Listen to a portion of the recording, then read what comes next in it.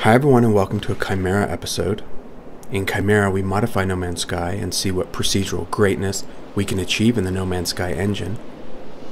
Chimera is all about approximating the visual style we saw in pre-release footage of No Man's Sky back in 2014-2015.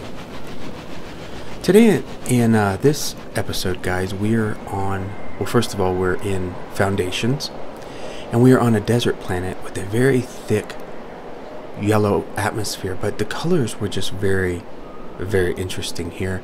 The terrain was equally as interesting.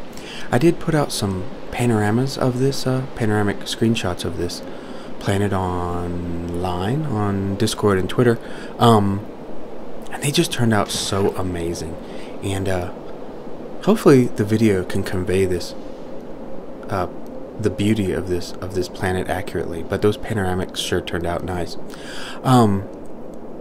I couldn't believe some of the terrain here, like out in the distance, right there.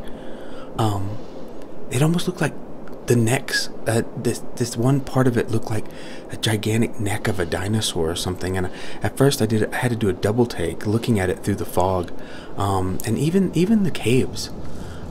This little hill back behind my base there. It just kind of had two entrances to this hill, the two cave entrances on this little hill back there, and it was just, the terrain was just really cool, guys. Really cool, really nice planet. So we're just gonna kind of explore it, let you guys participate in the exploration of this amazing desert planet. I think I'm gonna call the planet Crimson something. Maybe Crimson Terra. Crimson Terra.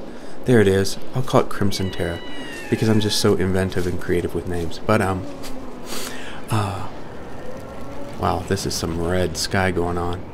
It's amazing on some of these worlds that I get, guys.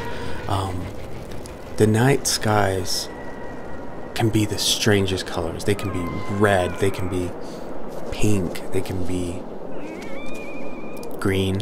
Well, of course, green. Green, I don't know if you guys are aware of this, but green was sort of a favorite for the vanilla No Man's Sky 1.0 and Foundation. Well, particularly 1.0. The sky loved to go green at night. And you know what? I did not mind. It was so interesting looking. But anyway, see this here? It's just super massive. And from the perspective down below by the base, it just looked so weird. It looked like a... like I say, I had to do a double take. This was just a really fascinating world, guys. As usual, I'm going to go ahead and click off and let you guys enjoy the sights and sounds of No Man's Sky and enjoy this planet. I hope you enjoyed this video, and we will see you guys next time.